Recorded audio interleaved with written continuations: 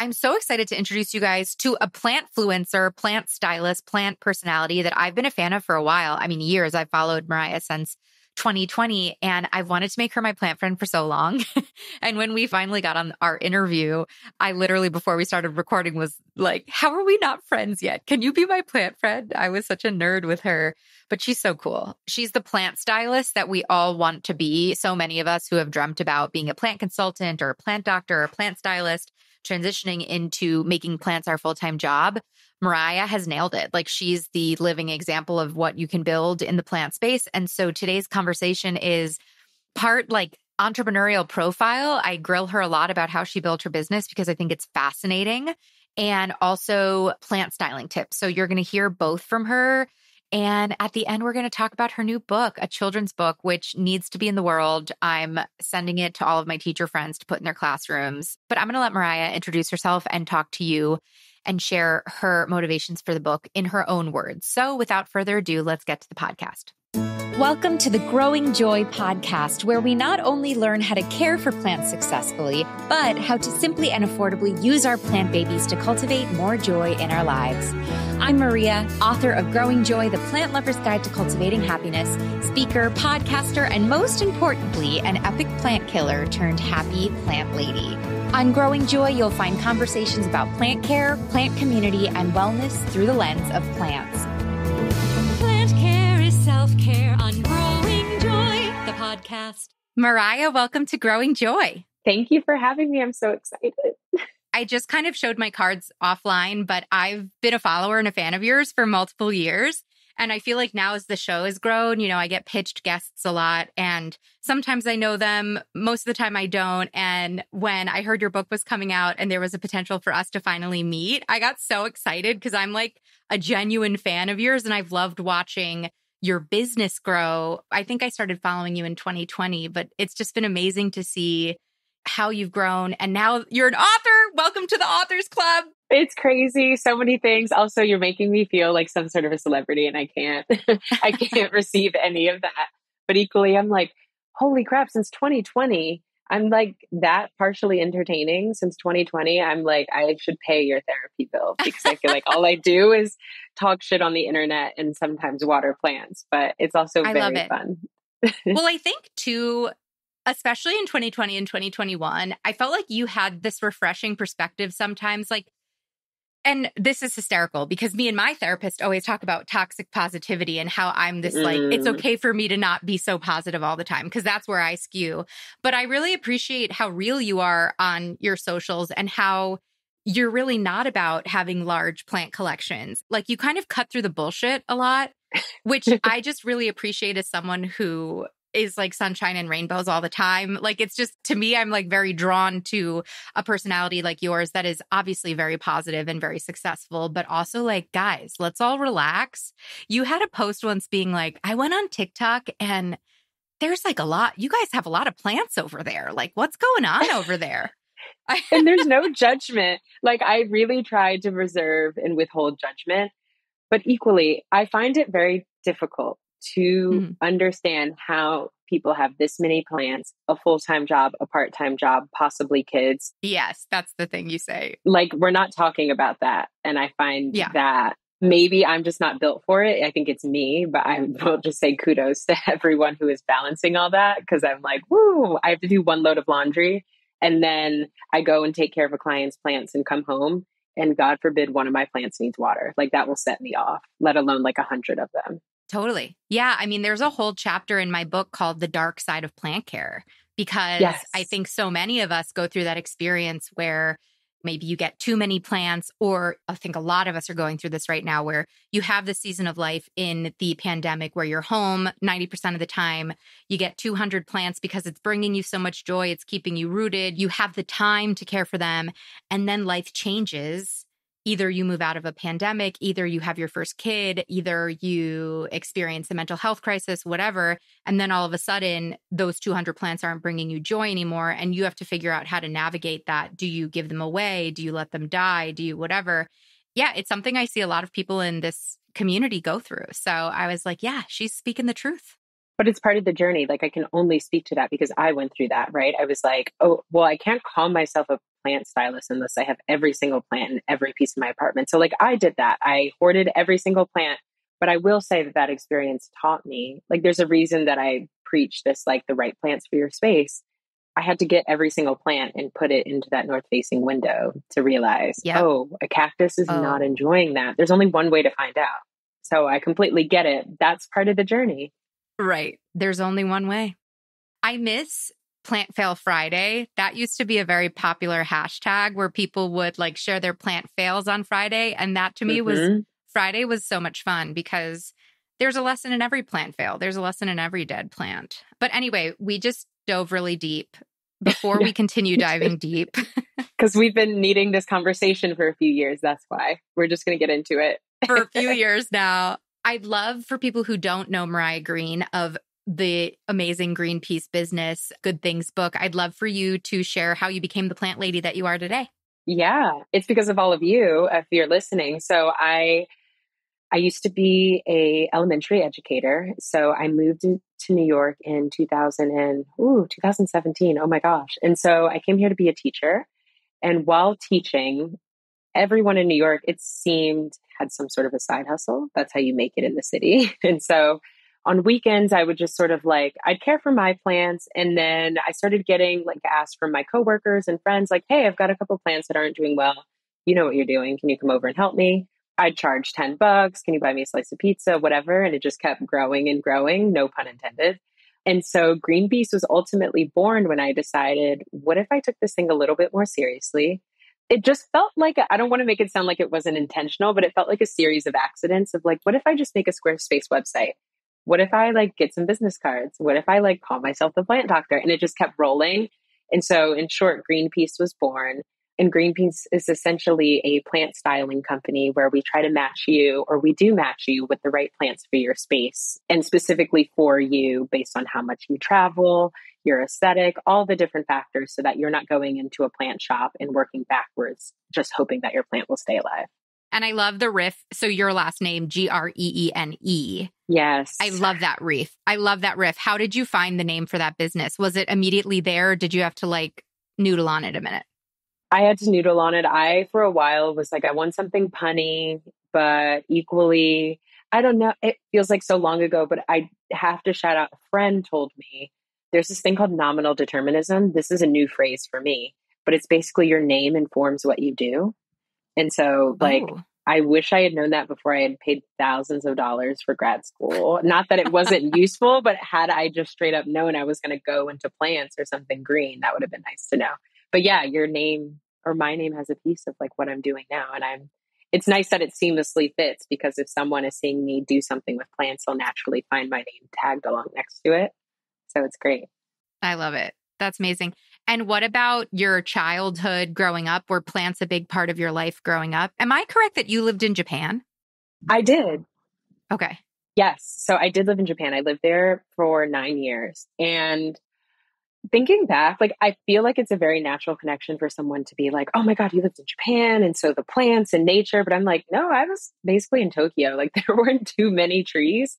But the big piece, and my mom shouts this out constantly, she has tons of videotapes of me playing teacher with my friends. I was always the teacher. I was always assigning homework. I was always walking someone through how to do something. And so plants isn't necessarily the connection, but this idea of teaching someone, I think back then it was probably me just being the bossy friend. But now it's this piece of like teaching and wanting to like share a wealth of knowledge with other people. I love that. And did plants come naturally to you? Like when did you get your first plant? I know that you've mentioned you've had to bring a lot of plants home and you've killed them, but was it intuitive for you to care for plants? Like how did you build the knowledge? When I first moved to New York, I got my first big girl apartment. And so I was really intentional about making the space mine and I was going to put some money into it. And so I bought a ton of plants. They all ended up dying. And I just was like, okay, this person sold me really bad plants. I knew I was going to get scammed in New York at some point. So I just got really like upset about it. And so then eventually I was like, you know what, I'm going to try again. And I'm going to go back to that shop and I'm going to ask this guy, can you give me some directions about which plants or like, what is it I'm missing here? And eventually he told me, well, you're facing a brick wall and you're on the second floor. Like, you have no business with these plants. Let's try something else. Yeah, exactly. And so then I was teaching at the time too, because that's why I came to New York. And so I started to make these connections of like, so many of the things I was being taught in grad school and also in the classroom of, yeah, we've got this one size fits all lesson, but we also need to tailor it to 32 different kids in the classroom. There is no one size fits all model. And so I just started seeing all these similarities of, well, duh, that makes sense because like there are different climates all over the world. And like you can find a certain tree here that you can't find here. And so I think it just naturally started to come to me. Oh, this is not just like a fun hobby where you get lucky or you're not. There's an actual science to it. And so once I slowly started to differentiate the pieces of that science, I just wanted to naturally share it with people because that's where the education piece of me comes in. I love that. And were you going to books? Were you going to websites? Were you going to, I don't know, like, were you taking classes? Like, what did that journey look like? I was going to books. I was talking to people. And experimenting too. I was going to plant shops, like talking with people was the biggest thing. Like one person would be like, oh my God, ZZ plants are so easy. And someone else would be like, oh my God, I've killed a ZZ plant. I can't have any plants. And I'm like, what is this about? And I think it's a natural thing that educators do, or people that are just interested in figuring out a piece of a puzzle. I'm like, why is this one thing causing so much chaos? And how can I bridge the gap here? And so I think a big piece of it was just leaning into a ton of local conversations. I love that. Yeah. Plant shop owners, people that work at plant shops are such underutilized. You could learn it all there. Totally. I remember when I started learning, so I used to like be an epic plant killer, but like the SIL used to do in-person, I think they probably still do that, but they used to do like in-person plant care tutorials. And I went to all of them. Yeah. Yeah. That's how I learned. They're so helpful. I used to go to the ones at Rooted. Oh, and that's another piece. I completely forget about that because it was right before the pandemic. I worked at a plant shop. I worked at Rooted. I learned so much there so quickly. Rooted NYC in Greenpoint? Yes. Yes. Oh, I used cool. to work there. And when they moved to Chinatown right before the pandemic, I learned the most when I was there because I don't know, a big piece of me was like, if someone's coming to me to ask for this variegated rubber tree, and you're about to drop mad money on this tree, I feel so bad lying to you about what you need and if you don't have the right light, etc. So I'm like, can you give me 1 second? Let me go check in. I run and get my books or I Google it or whatever. And then I'm making the connections. And after like 3 years, that stuff starts to stick. Totally. Leslie Halleck is a horticulturist friend of mine. And what she says, like the biggest tip she can give people who want to go into horticulture, whether it's plant styling or whether it's like working at a greenhouse or whatever, is go work in a nursery because you are the deluge of information you're going to have to learn in order to serve your clients at such a fast pace is amazing. And you'll just come into contact with so many different plants.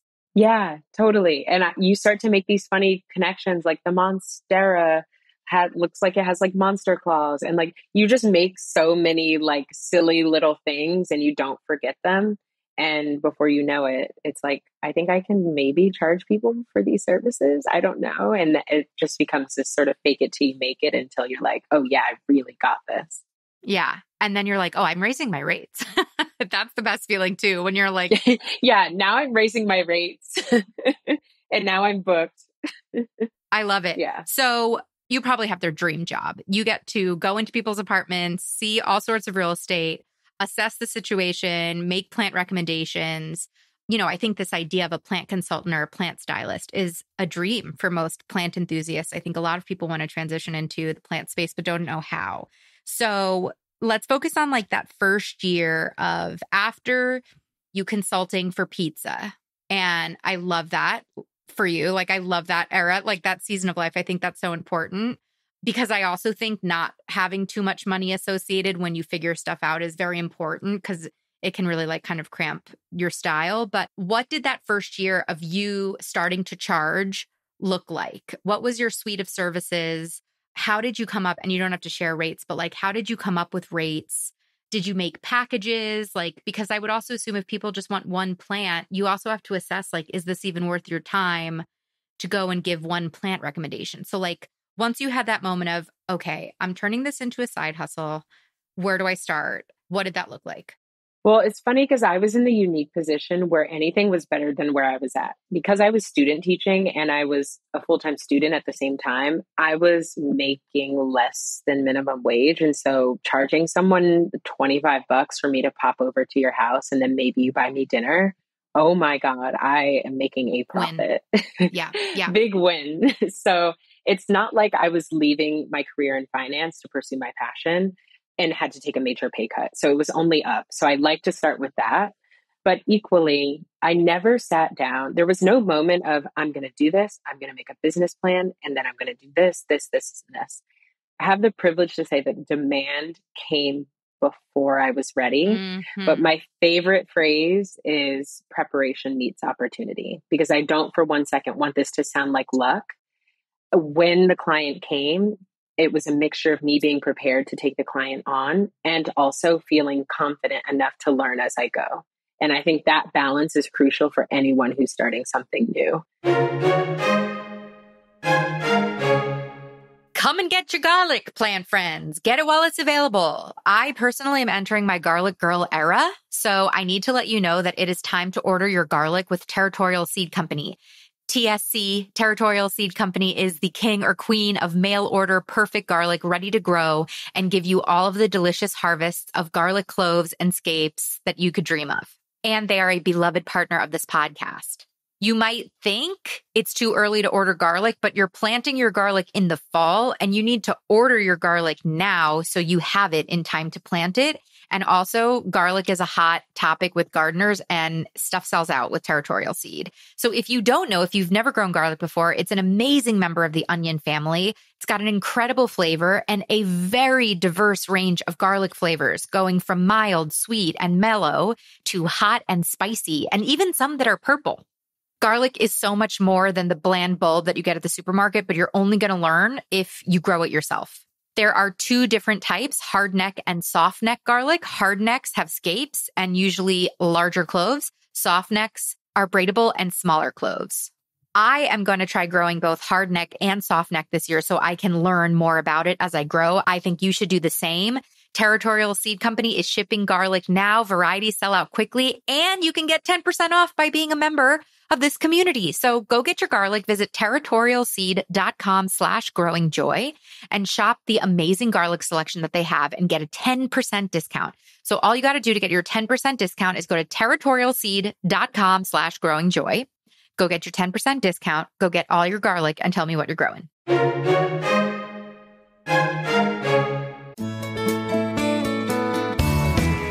Plant friends, I just returned from the most amazing vacation in Italy, and particularly what made it so amazing is the work that I did before I left to refresh my Italian with Rosetta Stone. I've been prepping for this trip to Italy for the last several months with daily doses of Rosetta Stone on their easy-to-use platform and app. It makes learning a language or refreshing a language so easy, and I had so much fun while doing it. It was a great way to wake my brain up in the morning. If you have international travel coming up, I gotta tell you, knowing the basics of the local language helps so much. When we were in Italy, we were able to avoid the tourist traps and we were able to really plug into the culture, right? That's why you travel internationally. If you've had learning a language on your bucket list, Rosetta Stone has been the expert in language learning for 30 years. They've helped millions of people build the fluency and confidence to speak new languages through immersion. It even has this cool speech recognition feature, which actually tracks how you're pronouncing the language and gives you feedback on how to pronounce it with a more authentic accent. Whether you want to refresh a language skill you learned a while ago, like I did, maybe you want to learn a new language to get the most out of your travel, Rosetta Stone can help get you there. They have 25 languages to choose from and a lifetime membership. So I learned Italian this year, but because I have the lifetime membership, I can learn Spanish or Chinese next year or in 10 years. And they're giving you an insane discount. Don't put off learning that language. There's no better time than right now to get started. For a limited time, Growing Joy listeners get 50% off Rosetta Stone's lifetime membership. That's 50% off unlimited access to 25 language courses for the rest of your life. Plan friend, it's a no-brainer. Redeem your 50% off at rosettastone.com/today. That's Rosetta, ROSETTA, stone.com/today. But to speak more specifically to like, what did it look like as far as like rates go and whatever, I took on the bare minimum. I took half an econ class in college. So I was like, supply and demand, baby. What does this look like? How much does it cost for me to get to the Upper East Side? Okay, so that's $2.75 on the subway. That's an hour on the train. I'll probably buy lunch. And you just start to total up what could this cost look like and how much do I want to make? And so that literally, if it costs me a total of $40 for the day, I was charging them $40 because that's fair. And we live in an honest capitalistic society, do we not? And so I get on the subway, the A train's not working. I have to take a cab. Of course, I'm out multiple times. I'm tapping into my little tiny savings that I have. Yep. So all of these like things go wrong, but I'm like, I'm a businesswoman. And so I think it's just funny to reflect on all those moments because I was coming up with quotes for people saying, so this rubber tree is going to be $50, but then I go to the nursery and it's 75. I don't feel comfortable telling you it costs more because I'm just happy to have the gig. So I'm taking my own money to pay for these projects. So a lot of lessons were learned. Yep. You're basically paying them. Literally for a year. That was it. But I think that's so important. I think the lesson learning is so important. Like the pain, sometimes like making a bad financial decision is like the only thing that's really going to teach you. You know, I hate to say it. It really is. Yeah. And I'm like, I'll never charge less than $70 for that rubber tree again if it's coming in a 10-inch planter. That's how I learned how to set my prices. And also, and this is early on, like that first year, and also how to think about the unexpected cost. You have to assume, especially in New York City, that everything's going to go wrong. So the biggest lesson I learned from year one into year two, people love getting money back. Why not send them a quote for double what it's going to cost and then say, here's all the receipts. It actually didn't cost that much. Here's a refund. People love that. And then your ass is covered. So that's a big tip. So it sounds like it's the combination of counting the subway, the plants, the planters, the soil, all the stuff that you're also going to have, but then also your time, right? So figuring out what your hourly rate is to like kind of factor that in and then back into a quote. Yeah. But I will say I wasn't really calculating my time at first. I started off doing hourly. I think it was $20 an hour. And because that's all I'd ever been paid before. And $20 an hour was a good job. And so I'm like, I'm charging hourly, Maryah. You cannot take longer than 2 hours for this because that's rude and they're going to know. Yeah, that's so interesting. And in terms of business, did you do an LLC? Did you get a business account? I feel like my biggest regret was like not getting a business account and a business credit card earlier, like having to figure out your personal money and your business money on one card. That was stressful. In terms of paperwork, what did you do? Yeah, no one talks about that. And I don't have a necessarily like financially literate family. I'm the first to go to college or the first to get a credit card. That's not for like a dream vacation. It's like intentional purposes and like spending and saving. So yeah, I don't even want to call it a lot of screw ups, but a lot of lessons and learning and overdrafting and like, but eventually I have this funny story. My mentor, his name's Reggie Perlera, and I go to, this is one of the first office spaces I designed for this startup. And he's like, yeah, do your thing. You're going to be amazing, whatever. And then in the end, I was like, okay, here's the payment. You can just Venmo me, whatever. And they're like a legit business. Not to say that I wasn't at the time, but I was learning. And he was like, okay, well, just send me an invoice and we'll take care of it. And I was like, oh, what? I've never heard of that. What the hell is an invoice? So I Google it and I'm like, oh, okay, so I need to get an EIN. What the hell is an EIN? It was just this crash course on trying to figure things out. But it's those moments where someone expects that you're speaking the same language. I like to rise to the occasion for those. So I'm like, yeah, I'll send you an invoice. Sure. But I'm like in my head, like, what the hell is that? So I go get the LLC and all the things and then figured it out. And then send him the invoice. Yeah, Yes. I think there's such an important, like, healthy dose of fake it till you make it with entrepreneurship that I loved what you said earlier about, like, what if I charged this? What if I charged this? Like, that game that you can play with yourself. Like, I remember when I had first started my podcast, I don't even think I had started the podcast yet. I was doing everything off of my personal Instagram account and my personal email. It was like an idea. And I just like made a business card on some website, you know, those websites that you can just like make a rinky dink little business card. Totally. And it said like Maryah Fiella, Bloom and Grow Radio Podcast. That's the old name of my podcast. And I took it to like a plant swap, like one of Summer Rain Oaks' plant swap. And I was just like, yeah, I have this podcast. blah, blah, blah. And I just kind of faked it till I made it. But I feel like it was that insane courage or bravado, whatever. It was that ability to just kind of step into that next version of yourself that allowed me to secure like awesome guests for my first 10 episodes and made the show actually look legit, because there's that future version of yourself. Sometimes you have to just allow yourself to step into before it's time. And it's that preparation means opportunity that you talked about that kind of allows for that. Totally. But just being like, yeah, I can do that. Yeah, sure. I can send you an invoice. Yeah. If you don't believe it, why should anyone else? Like, I'm literally actively selling this thing that I think is a great fit for you. And of course, there are really great salesmen out there and bad salesmen. But like, I think for that first year, I was selling myself on myself. Oh my God. Oh, Yeah. that hits deep. That's beautiful. So you had those first couple of years where you were like building, you were figuring out the invoicing. What did the middle stage look like? Because you've been doing this now for 5 years? 4 years. 4 years. So was there a moment where you were like, oh, okay, we're going to up level and raise the rates? Or like, when did you make your first hire? Ooh. Because I know you have a team, right? Yeah. So that came much later. I think like the middle part, I think I'll refer to it as like the talking my shit phase. I felt like I'd sold myself on me finally. Mm-hmm. And so now I'm like, oh, if you don't want to buy me, something's wrong with you. And that came from just sort of having this validation and actualization from larger companies or press or whatever. So basically, it was Good Morning America. That like propelled me into a whole other universe, because I went on there. I was the plant doctor for the day and whatever.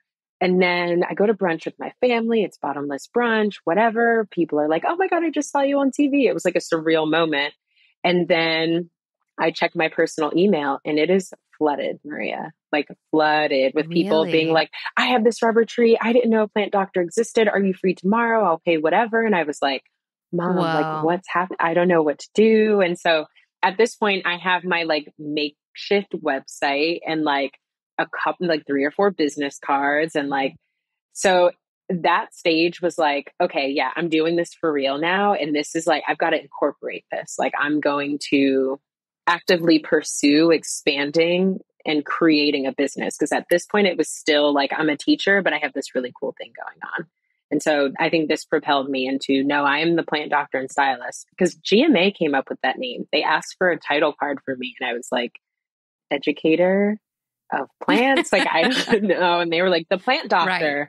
And I was like, let's go for it. So that middle stage was like tons of press and actualization from companies and publications. And there's something about that. Whereas like now looking back, I can be like, oh, all you had to do is believe in yourself. You don't need an article to tell you that you're the plant doctor. But at the same time, like back then, no, that was everything I needed. Because if I'm in the New York Times and I say it costs $275, damn it, it costs $275 because you found me. And if you have a New York Times subscription and I can't afford one, then I know how much you can charge. So I had all these little pieces that I could add to the puzzle. Man, I think that's so, especially if you're a female listening, I think that's so important, because I went through such a similar experience. I remember my first sales calls for the podcast. I would cry. I would be in tears after them, because it was so painful to like ask people for money for this thing that I worked so hard to do. Because I also think as women, we're so used to like fawning. We're so used to whatever you want. How can I help? Blah, blah, blah. And plants and gardening feels very feminine as well. It feels like, well, you should just be helping me with this. Like, what do you mean you're going to try? You know what I mean? And that moment that you described it being like, yeah, I'm worth it. And something I tell myself a lot is like, would a man be embarrassed to ask for this amount of money? And usually the answer is no. No. So I'm like, yeah, no, I'm not going to let myself do this either. And I don't mean to like go on a feminist rampage, but I do think that's something that women need to earmark, that I think sometimes it's harder for us to assert our worth. And it's harder for us to assert that we can be the expert, even if we don't have the degree in horticulture or we don't, whatever, you know, if you're making a positive impact on someone's life, that's good. And once again, that preparedness and opportunity, like you had been doing this for a year or so, you had tons of clients under your belt. You had worked through those beginning kinks. So when Good Morning America came to you, you were able to rise to that occasion. I'm sure Totally. everybody's going to want to know, did Good Morning America find you or did you pitch yourself to Oh them? my God, they found me. It was like the second to last day after school let out. I had been student teaching that year. And so I had gotten my first full-time teaching offer to be a head teacher. That was my dream at this school in Manhattan. I was like, I'm going to do it. And so my first interview was the next day. And in August, you have to report back for teacher training. So I'm checking my email. I'm at the bar with my boyfriend at the time. And I see this like Good Morning America. I'm like, I've been getting tons of like spam and junk mail. So like, this is probably nothing. But it was this person, I can't remember their name. And it was, if you can give me a call as soon as possible, I'd love to chat with you about coming on GMA in August. And it was the week that I was supposed to go for teacher training. You can't be a first time teacher and not go to teacher training. And so I had this call with this amazing person and he was dead serious. Like, we want you to come on and do it. And I had to make a decision. And I just was like, Good Morning America probably comes around once. Teacher training is going to come around every August for the rest of my life. So I think I'm going to pass on this year of teaching and just see what comes of it. And it was the best thing that I've ever done. That's amazing. It was That's a crazy amazing. time. Is that an intuitive thing? Is that a gut? Was that a gut? Yeah, this is what I'm going to do. Or was there like a lot of pros and cons lists? I tend to only do pros and cons lists and go back and forth when I already know what I want to do.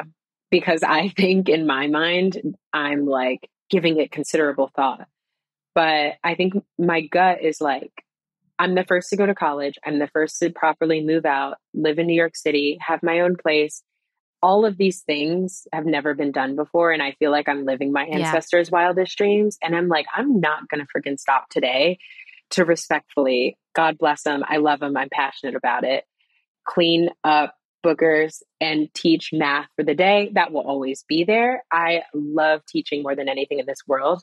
But I equally am like, if I were to go back to the classroom today and ask my kids what they think I should do, I know they would say, Miss Maryah, are you crazy? What are you doing here? Go on TV. And so when I told them that I made that decision, they just were like, when is it coming out? Oh my God, we can't wait to see it. The parents were like, you're young. You shouldn't have gray hair right now. You need to go and do this. It was just a resounding, like, what the hell are you doing here? Go on GMA. Wow, that's amazing. I just got goosebumps. That's beautiful. Yeah. I was like, what's actually happening here? Like, this feels like when you're in it, you don't recognize the gravity of it, but like, you never know when you're in the middle of a moment that's going to change the rest of your life. And it paid off, right? Like you said, you got all that work from it. And you also needed that, I would assume, by not going back to teaching, you needed that year to kind of carve out the space to allow you to step into what this would look like full time.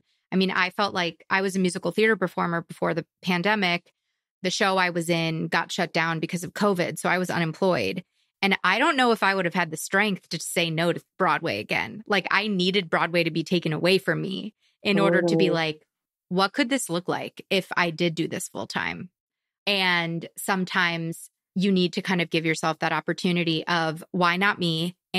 But what would it look like? If I don't think this is possible, like if it was possible, what would it look like? Yeah, totally. And you just spoke Right? to it because that's exactly what happened. My first year of teaching would have been on Zoom. Like, Yeah, it was months right? later that COVID happened. And how perfectly primed. I mean, the pandemic when houseplants went crazy. So what does your business look like now? You offer a bunch of different services. You have a team. Like, where are you at now? What is the manifestation of all of that? It's craziness. It's right now, I feel like I'm juggling. I've got my hands in so many pots. My favorite pun. People hate when I say it, but I live for it.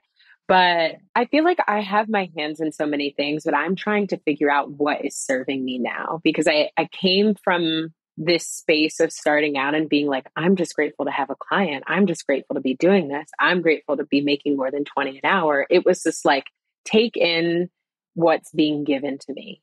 And I feel like the past few months, it's been, no. What do you want to ask for? And that shift is like, ooh, it's scary, but I'm also like, no, receive that and be intentional about the things that you're asking for. And like, what serves you? Do you want to go all the way to the Upper West Side to pot someone's houseplant?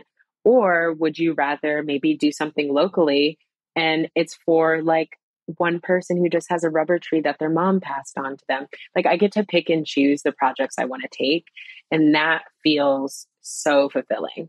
And equally, just speaking to expanding and having a team, I've hired like random contractors here and there because I just get some anxiety about having someone on full time.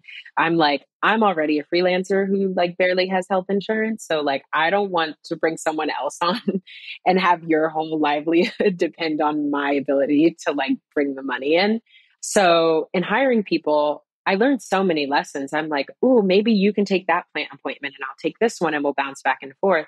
And I had this very humbling experience where clients were being direct and rightfully so about, no, I wanted Maryah to come. I thought Maryah was coming. I thought I had built a plant business and I thought I had made like a Martha Stewart brand and these are my little Martha Stewart people. But no, they want specifically me. And so I had to figure out and learn how to delegate and create a team to free up my time to go and do appointments, as opposed to me working back at home and answering all the inquiries and sending other people out. So I had to figure that out very quickly.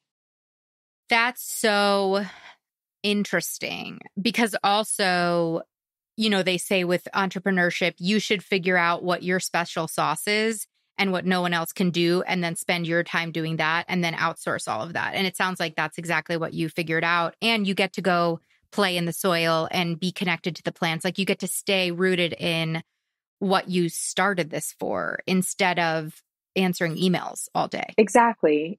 And I also think a big piece of me was like, I don't want someone to mess this up. Plain and simple. I don't want you handling invoices. I don't want you talking to the client before we've locked in something. I don't want to be off of CC. I want to see everything. And so I've really had to learn that I can't be everywhere all at once, more than just physically, but like I can't be looped in on everything. And at the same time, if I am going to take that route, there is a cost for me. And so no matter how booked and busy we are, it doesn't matter if I can't enjoy my sanity sitting at dinner with my boyfriend on a Saturday because someone's fiddly fig is losing 3 leaves. That's not success to me. And I've had to rework what that definition was. Oh my goodness. What a juicy nugget. Because I think so many entrepreneurs go through that. It's like, especially once you get the work and the work is whether or not you buy groceries that week, like you get addicted to it and then you can swing to the other side and work 7 days a week and never turn it off. Every entrepreneur needs therapy. I know I said that on my last podcast too, my last entrepreneur profile. I'm like, everybody needs therapy because it's entrepreneurship. It's incredible. I wouldn't do anything else, but it's such a mental game of, wait, why did I get into this? To work-life balance, to make my own hours, not to like work 24/7. Totally. I'm sure you've seen the meme of like, I left my 9 to 5 Yes. to work 24/7. To work 24/7. 100%. And I hate that sounds so like, poor me, woe is me, because it's not that. Like, I wouldn't choose anything else. But equally, like, setting your boundaries is everything. And also knowing yourself, which sounds so cheesy, but like, I know, for example, that like I give my all when I'm interviewing or on a podcast. It drains me because I just want to dive into everything and give every juicy, meaty nugget and just be emotionally raw. And so, no, I'm not going to feel like sending invoices or pitching out partnerships or anything after that. So I reserve all of my energy on those days to do exactly this. And so tomorrow, maybe that's my day to go administratively hard. And then, you know what? That was a really shit day. I hate sitting near the computer. I'm going to go pot plants the next day. So you start to get a feel for what your body says is okay and what isn't. And then you honor that. And then you can start to create those boundaries. Yeah, I love it. Hot take, plant friends. There is no one right starter plant. There, I said it. And you know what? While I'm at it, there are also no real plant killers in the world. There are just people who have not figured out their right plants for their lifestyle. This is why I created the free Plant Parent Personality Test. Because, plant friend, I want you to get thriving alongside your houseplants as quickly as possible. So I made this cutie little Plant Parent Personality quiz that's totally free for you on my website to take the guesswork out of building your plant collection effortlessly and joyfully. After speaking to thousands of members in our community, I realized that there are about 5 key plant parent personalities, each one with their unique set of strengths, weaknesses, and a unique set of plants that thrive under their care. For example, a mindful plant parent, someone who wants to engage with their plants daily, use them in their morning routines. If someone gifted that plant parent a succulent and they watered it every day, that succulent would die immediately. However, That drought-resistant succulent is a perfect match for a low-key plant parent, which is someone who travels, has kids, is busy, doesn't have time to engage with their plants every day. They're looking to engage with their plants more like once a week or once every couple of weeks. In addition, obviously, to understanding your light and basic plant care that we provide on this podcast, Happy Plant Parenthood is all about discovering your personality and then picking the right houseplants to go with it. It's that simple. No more stressing over your collection. So what plant parent personality type are you, plant friend? All you got to do to find out is take my free quiz on my website and let me know. You can access it at growingjoywithmaryah.com/personality. After taking the test, you'll get an email with a list of plants, podcast episodes, and planty projects that I think would light you specifically up like a full spectrum grow light. So once again, that's growingjoywithmaryah.com/personality for your free plant parent personality test results.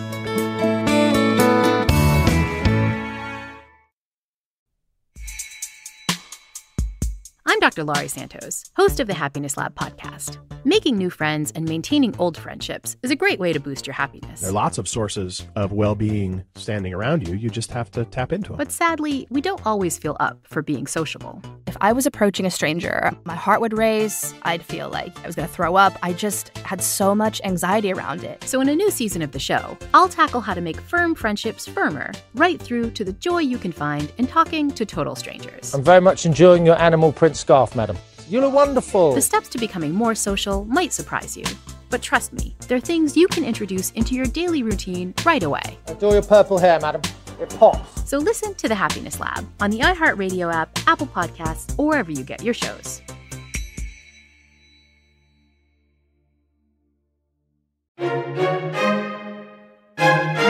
Make new plant friends, propagate knowledge, and grow some freaking joy. That's the motto of the Growing Joy Garden Society app and platform, otherwise known as the plantiest and kindest corner of the internet. If you've been an OG listener or a longtime listener, you might also know this app and platform as the Bloom and Grow Garden Party, but with the rebrand, we've rebranded it to the Growing Joy Garden Society.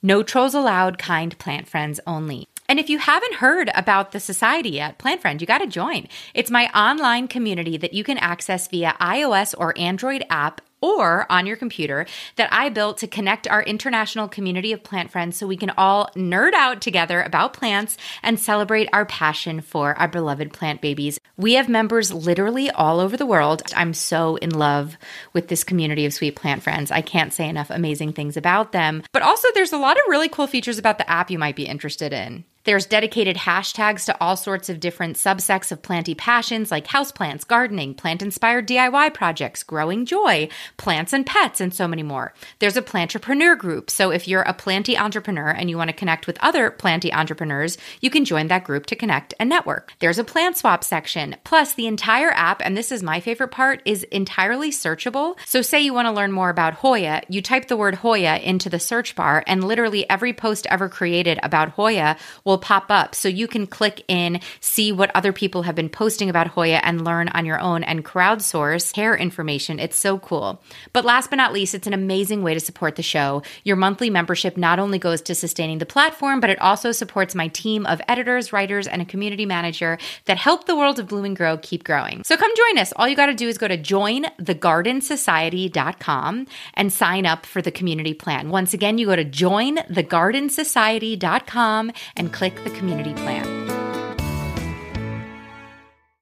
So what does Greene Piece look like now? You have plant styling and plant doctor. What's the difference? So plant styling tends to be more of a blank space. And so that's where I will come in and assess your lighting, aesthetic. We sort of have this it's almost like speed dating. We sit down and I ask you all these questions to try and figure out who you are and what your space is about. And then I'm matching the right plants for your space based on what you're trying to achieve. It's a mixture of me talking you out of that fiddle leaf fig or being like, no, you can do it. You have plenty of light. You just didn't have it in the right space last time. And then the last piece of that is planters. That's the fun part. People love shopping for planters, whether it's them leaning on me to come up with the design and bringing things in. Some people like to be surprised, or it's them coming plant shopping with me. So that's my preference when we can do it together. It's so fun. Yeah. And then plant doctoring tends to be when people have plants already and they're just at a loss for what the hell is going on in their jungle. It's like, are these mealybugs or is it flowering? Like, is the fiddly fig happy or is it not? Does it need a bigger pot? And so it can range from me coming in to just simply like, I'm telling you what's wrong with the plants, and then you're going off and fixing it. Or it's me, we're having a virtual call first and I'm looking at each of the plants. I'm assessing, ooh, that is in a 12-inch pot. It's been in there for 7 years, time for a 14-inch. And then I come equipped with all those supplies. So there's just different tiers and layers of service. It's basically, we start with the initial call. You tell me where you're at and I meet you there. Yeah, I love that. And then you've also built this like fabulous influencer side of your business. Yes. So how did that come about? And, you work with some amazing brands. Yeah. How has that evolved for you? And that piece came with like just wanting to be raw and honest about this whole plant situation, kind of like what we were talking about earlier. Like so many people, I think there was this notion during this early era, I think right before the pandemic or during the pandemic, of you're not a real plant parent unless you have 50 million plants. And I just was like, I don't like this culture, especially when we're all getting laid off, of like more is more. I'm like, what if you had this one thing that meant a lot to you and you found joy in that and you expressed that? And so I think I, at some point, started feeling comfortable talking to myself in a screen on the internet, and people really enjoyed it. And maybe that was my longing for connection with the plant community, but I just felt like that was my way to teach. And I think what came of that was like me just showing off the things that I love, the products I love, the soil that I've been using, and all the like cheap tips of how to not overdraft your account when you want to get a major cactus. And so off the back of that, I'd occasionally hear from brands. I'll never forget my first brand. This is like early days. It was one of those like flat tummy tea knockoffs. And I was like, they want to pay me $200. I'm retiring. Like, this is it for me. I found some easy money. And so again, kind of what we talked about earlier, like I'm years later in the place of being like, that doesn't align with me. I don't think I'm going to do that. Or brands coming to me and asking for creative, like, hey, what would it look like if we did a partnership between this planter and this soil? How would you, Maryah, make this work instead of us sending you a creative brief? So that's sort of how that developed over time. But I think it's really important to, at a certain point, you'll start to go into, especially in this day and age, thinking of how can I get brand partnerships and let me make content that will appeal to these brands. I think if you do that, you're setting yourself up for failure. I like to make my content. And if it just so happens that a brand is like, this is freaking awesome, then we've got some synergy here. But I think you really suppress your creativity and like your intention behind connecting with an audience if you go into it thinking, oh, I'm trying to pursue a partnership, because it will just never come off as authentic. Yeah, totally. 100%, especially as we move out of influencer culture and into content creation, where everybody sees through influencers now. It's more like, it's so much more effective to just kind of show your life, create good content about it, and then have people ask, oh my God, wait, what's that pot? Or what's that this or whatever. Totally. It's cool to see you working with non-plant companies and bridging the gap, because plants should be everywhere, not just with the fertilizer or the soil. You know what I mean? Yeah. And I wanted to create a space where people can come to my page or just like interact with any of the content that I'm making and not be like, because sometimes your plants are happy. Like sometimes you genuinely don't need anything. I didn't want to just be this encyclopedia for plant care, because I know I have more to offer than that. And equally, I'm like, I think we're moving, like you said, as we move into content creation, like we're getting closer and closer to people just being more ingrained into your like personal life. People want nuggets of like who you are and can I trust you? Are you just selling me mascara because you made $20,000 from this deal? Or do you genuinely like this mascara? And so I haven't gotten a Hennessy partnership to this day, but everyone knows that I love Hennessy. And the day I get a Hennessy partnership, it's real. I'm not just... They better pay up. You've sold a lot of Hennessy. They better pay. And I'm the one buying it.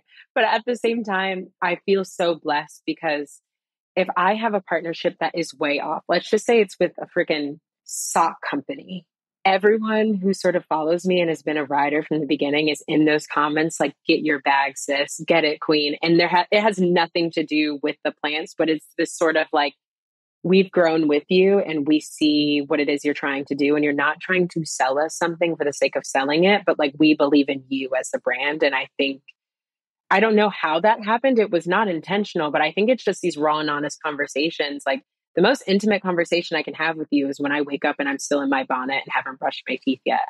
And those are the moments where I just want to connect and get some shit off my chest. And so if it's received that way, I'm so grateful. And it's just fun to talk with people. Yeah. I mean, I think as your follower who also is so excited to see you do any sort of collaboration is you've also been super transparent about the fact that like this is your business.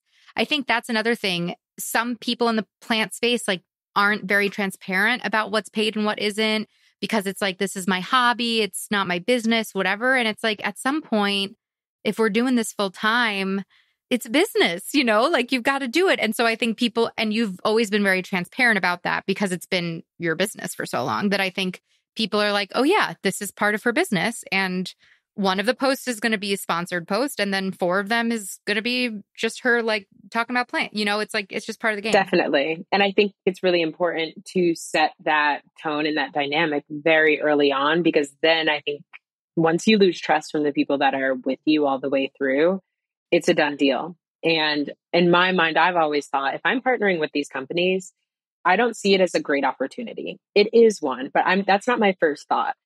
My thinking is this brand is partnering with me because they need me more than I need them. They need diversity. They need all these things that they have in their deck that sound fluffy and nice. And so if you're going to profit off of me for $1, I'm going to get what I need out of it too. And I'm going to make sure that I'm getting a discount code for my people.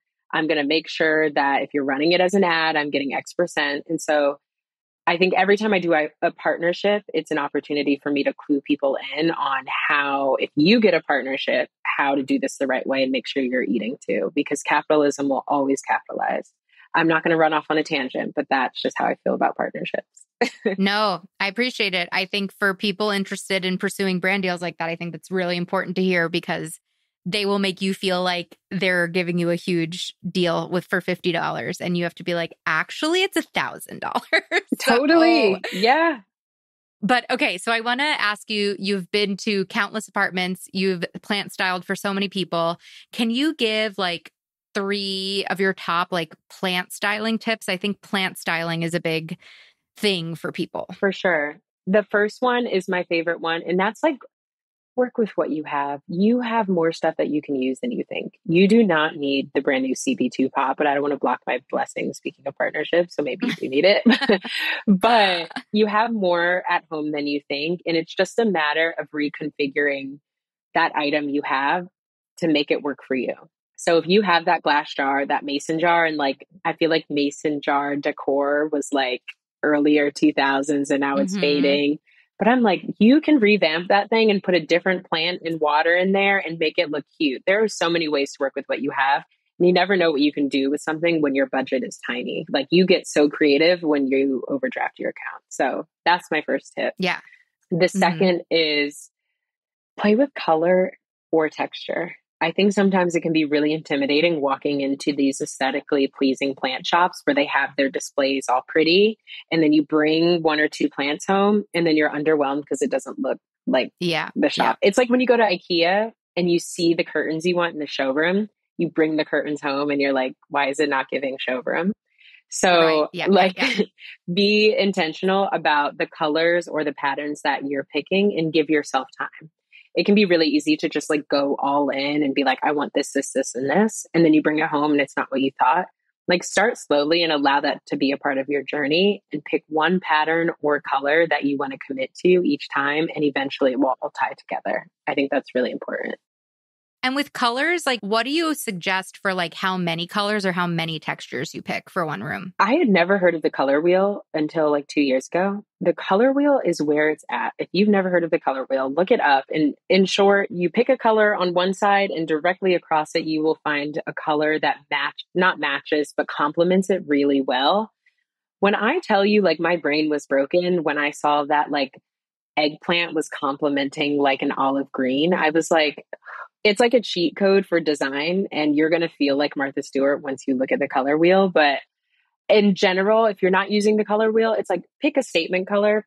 If you want to do red, do your red, but then maybe you're like doing like a nude or a tan or something to offset that. You can find your like main piece, but ideally you're finding things that are complementing the one really bold piece. What do you feel about pots? I have the majority terracotta pots because I just like how it's anchored in that earthy tone. But if they don't want terracotta, if they want to go colorful pots, what's your suggestion for how to like use pots as a way to kind of add and elevate a design instead of make it so confusing? Because I remember in my beginning stages, I had blue and white pots, pink pots, gold pots. Like I had so many different pots, and the pots actually are what made my collection feel chaotic. It wasn't the plants. It was just too many different pot vibes. So what would you suggest there? I would say every time you add a plant into your space in a pot, take a picture of that section. That way, the next time you go to the plant shop, you have a reference point and you know not to get hot pink because you just got red. Like, don't do yourself like that. Like, have a reference. But at the same time, it's like, if you want to have rainbow pots, that is fine. But then you're being intentional about heights. Like maybe one of them's a bit bigger and maybe one of them's a bit taller, and you're clustering them, but you don't just have like 10 plants on the windowsill, because then you're just trying to get light from where it's coming from and you're not intentional about your design. So I think the chaos comes from individual purchases. You're out and you see a pot you like, and so you get it, but that pot that you happen to like in that moment doesn't work with the 3 you have at home, and you weren't thinking about that. So you can eliminate that from happening if you have a photo of the space that you might be thinking about adding to. Yeah, totally. I love that. I have to ask you about this book. Yes. I have to say, when I first heard you were writing a book, and then I found out it was a children's book, I was like, wait, what? She's not making a plant styling book or a plant care book? So I'm so curious. I mean, now that I've learned you used to be an educator, it makes more sense. But like, where did this idea come from? Did you get approached? Was it something you really wanted to create that you sought out a book deal for? Like, to me, this was just, as your follower, I was like, whoa, this is an element of Maryah I didn't even know existed. So can you kind of give us some insight into like how that came to be? I love that you said, wait, what? Because I feel like this 5-year journey has been a collection of wait, what moments. And so I anticipated that being the reaction, and that's awesome. Yeah. But to me, it made so much sense. But the process of it was, so again, I was in grad school, and while on the side, I was doing this plant stuff, and it wasn't like a full-time thing. The one thing I knew was to graduate from the Bank Street College of Education, you need to have a thesis or a final project of some sort. You get 4 options. You can write a curriculum, you can do all these other things. And then another option was to write a picture book, because I was in a literacy program. And so my advisor, shout out to Molly Kruger, it would not have happened without her. She said, I think it's a really missed opportunity if you don't write a picture book. Just try it and see where it goes from there. And so I started writing this story. I knew it was going to be about plants, because at this time, like my plant styling was like legitimized, but I didn't know what story I wanted to tell, but I just knew that it was going to be something plant related. Long story short, I hear from a publisher one day, Razorbill. They reach out and they were like, we love your work. We saw you on GMA and New York Times. We're wondering if you're interested in making sort of like a plant how-to book. And I was like, how'd you get this email? There's no way you're interested in me. There are people with like... You're like, do you mean me? Like you're lying again. Right. You're like, are you reaching out to the right person? Yeah, that's exactly how I felt too. Yeah, it's crazy. And I was like, that sounds amazing.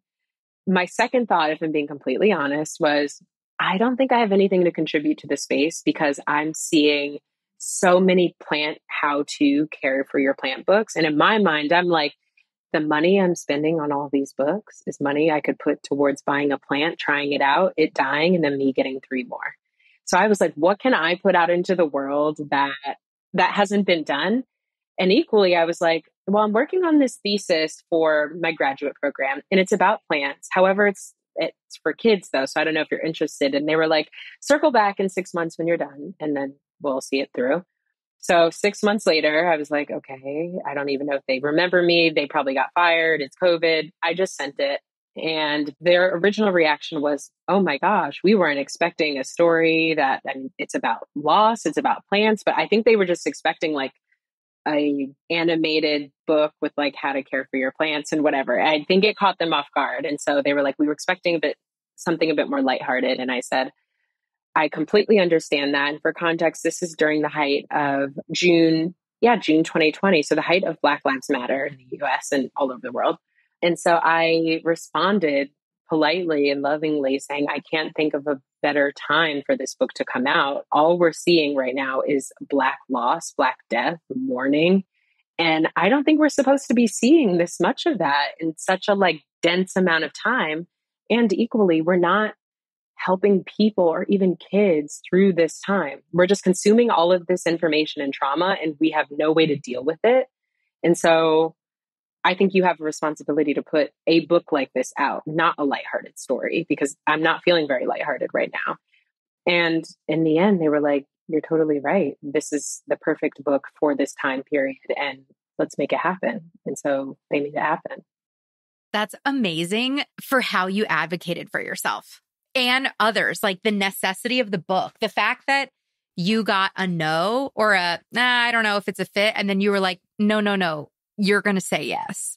Or not even that, but it's that it goes back to that conversation of asserting your worth and also the greater good of the impact that you knew your book was going to make is incredible.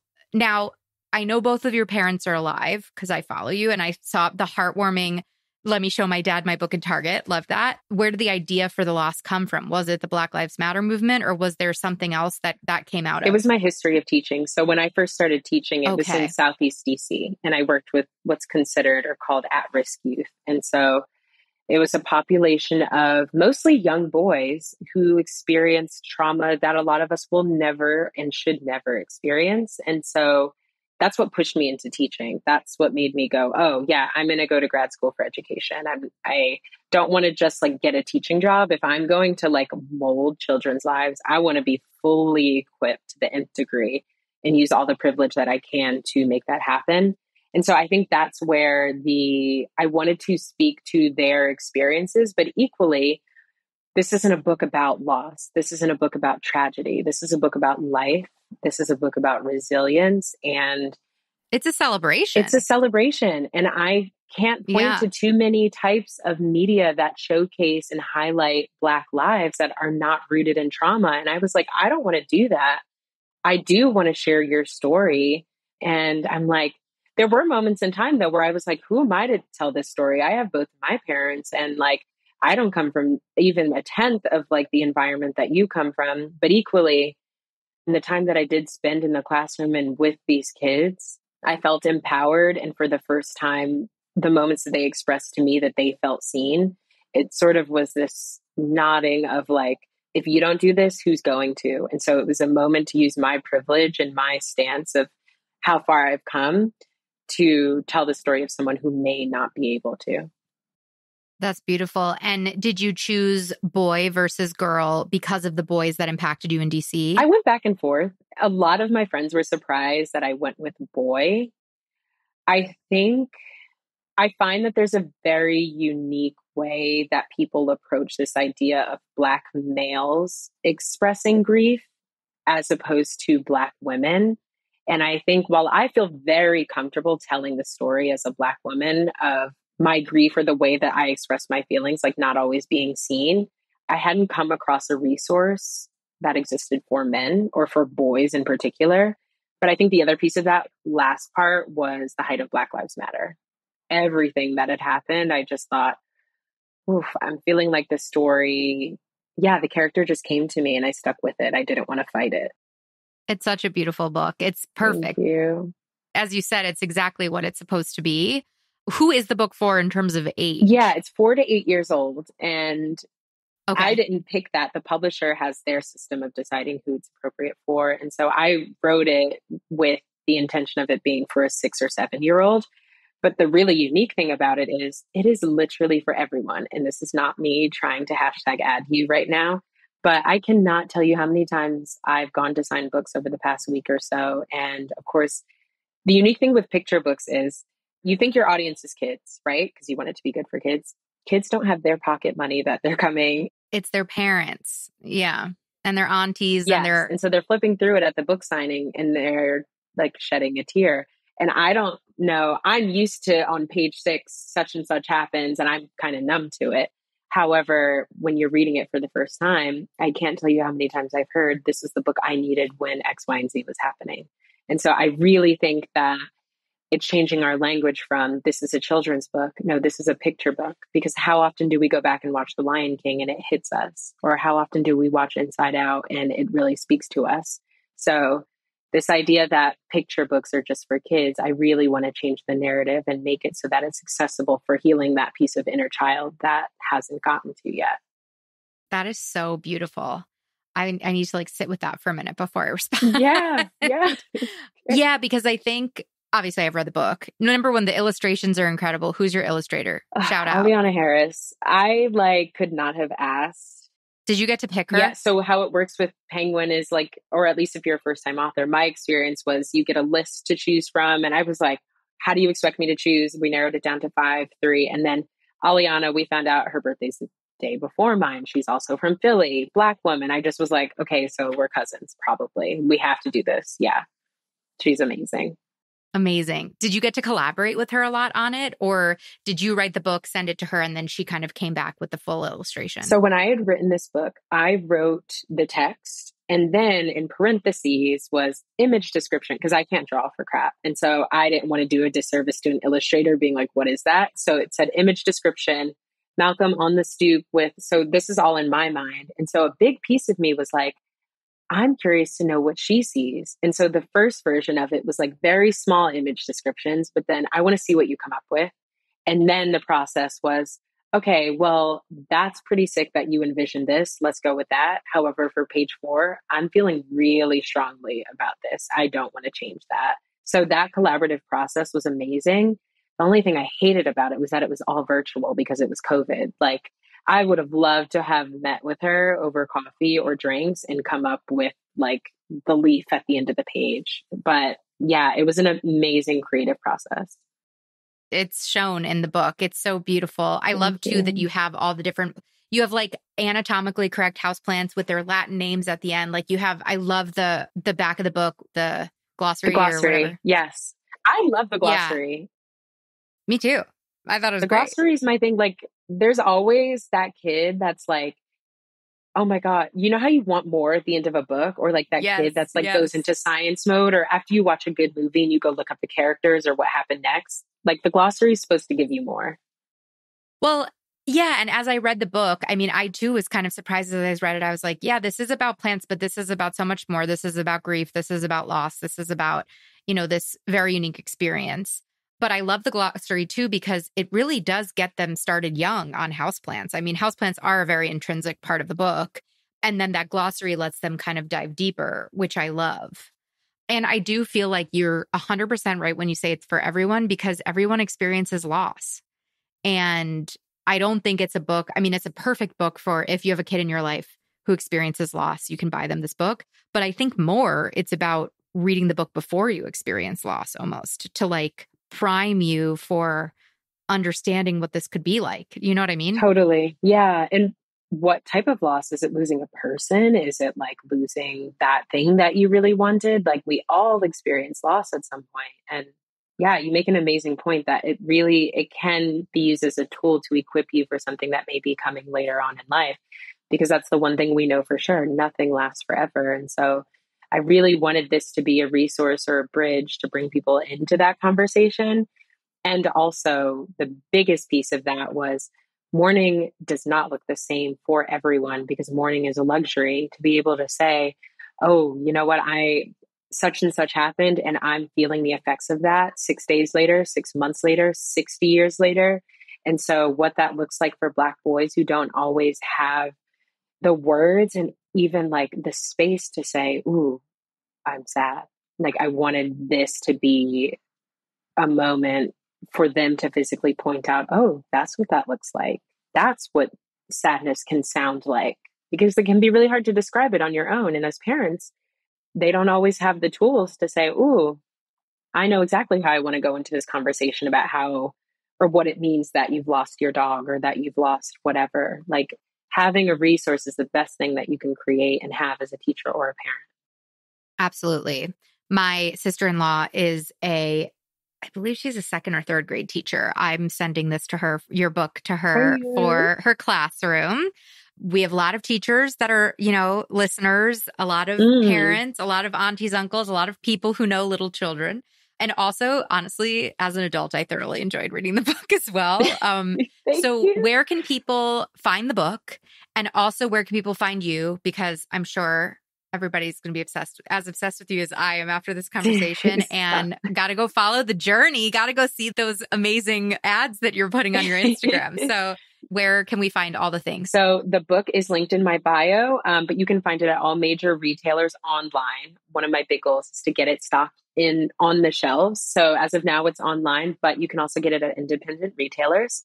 You can find it linked in my bio at Greene Piece. It's Greene with an E, GREENE.Piece, PIECE. And my website, everything's there. You can find me at the same handle on TikTok. You can find me on the subway carrying dirt. I'm everywhere. If there's a girl on the subway with fabulous hair, with a huge rubber tree, it's probably Maryah and dirt. It's probably Maryah.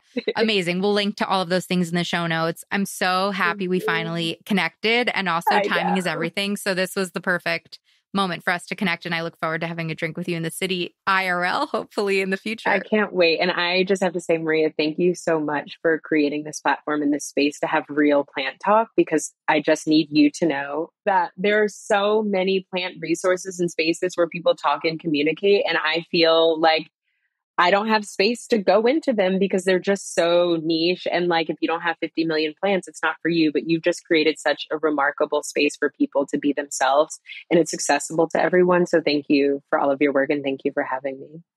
Oh my gosh, my pleasure. Our pleasure. Is this incredible that this is what we do for a living? It's like, what the hell? It's crazy. What is actually happening? It's wild. It's wild. Thank you so much to Maryah. She's so cool. I'm meeting up with her in the city tomorrow, actually. I liked her so much. We're bringing our plant friendship IRL, hashtag plant friends IRL. Go follow her on all the socials. Greene Piece, Greene with an E, Piece, Piece. We're going to put all the links in the show notes, and consider getting a copy of her book for a teacher or a parent in your life. It's truly beautiful. It's gorgeously illustrated. Start them young. Get our kids interested in plants young, and tells a really beautiful story. So I hope this was inspiring. Maryah is a testament to what we can build in this gorgeous space.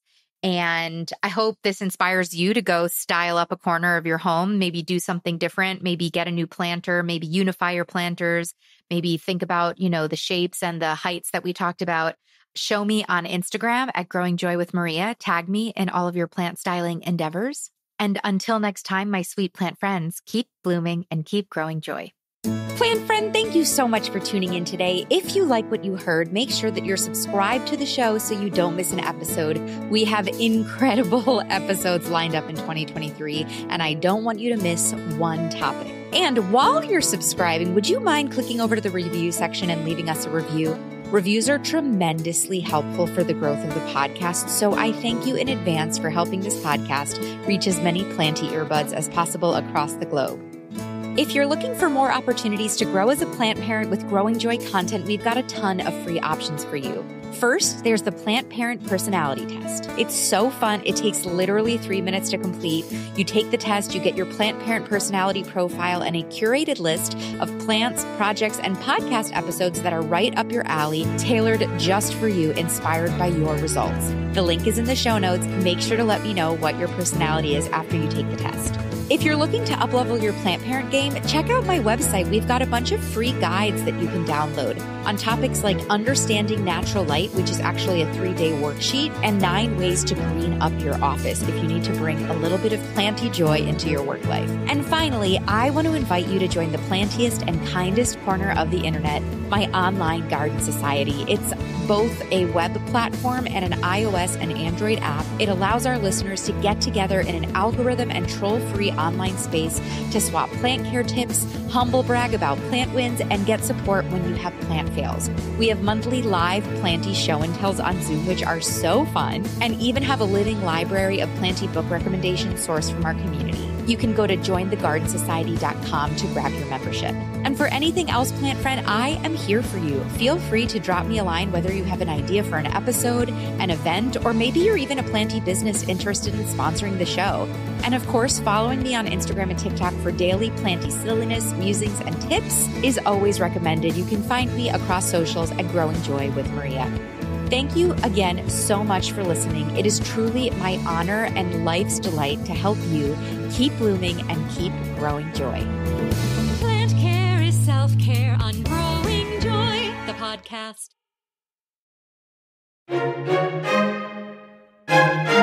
Make new plant friends, propagate knowledge, and grow some freaking joy. That's the motto of the Growing Joy Garden Society app and platform, otherwise known as the plantiest and kindest corner of the internet. If you've been an OG listener or a longtime listener, you might also know this app and platform as the Bloom and Grow Garden Party, but with the rebrand, we've rebranded it to the Growing Joy Garden Society.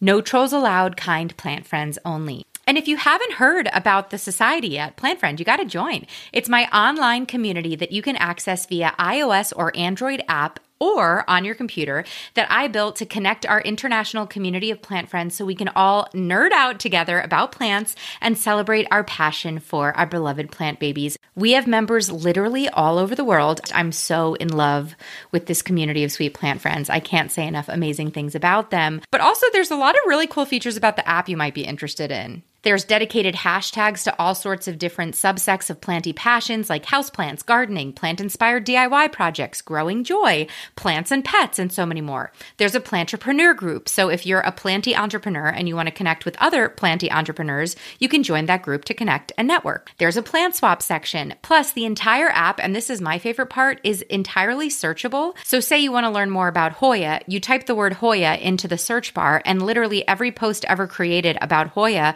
will pop up. So you can click in, see what other people have been posting about Hoya, and learn on your own and crowdsource hair information. It's so cool. But last but not least, it's an amazing way to support the show. Your monthly membership not only goes to sustaining the platform, but it also supports my team of editors, writers, and a community manager that help the world of Bloom and Grow keep growing. So come join us. All you got to do is go to jointhegardensociety.com and sign up for the community plan. Once again, you go to jointhegardensociety.com and click the community plan.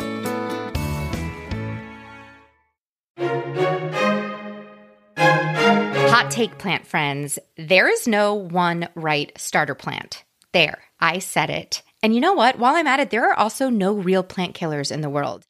There are just people who have not figured out their right plants for their lifestyle. This is why I created the free Plant Parent Personality Test, because Plant Friend, I want you to get thriving alongside your houseplants as quickly as possible. So I made this cutie little Plant Parent Personality quiz that's totally free for you on my website to take the guesswork out of building your plant collection effortlessly and joyfully. After speaking to thousands of members in our community, I realized that there are about 5 key plant parent personalities, each one with their unique set of strengths, weaknesses, and a unique set of plants that thrive under their care. For example, a mindful plant parent, someone who wants to engage with their plants daily, use them in their morning routines. If someone gifted that plant parent a succulent and they watered it every day, that succulent would die immediately. However, that drought-resistant succulent is a perfect match for a low-key plant parent, which is someone who travels, has kids, is busy, doesn't have time to engage with their plants every day. They're looking to engage with their plants more like once a week or once every couple of weeks.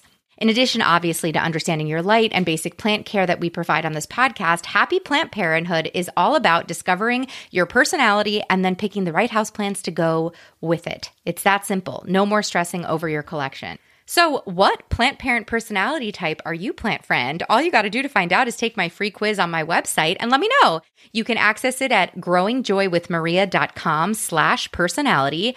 After taking the test, you'll get an email with a list of plants, podcast episodes, and planty projects that I think would light you specifically up like a full spectrum grow light. So once again, that's growingjoywithmaryah.com/personality for your free plant parent personality test results.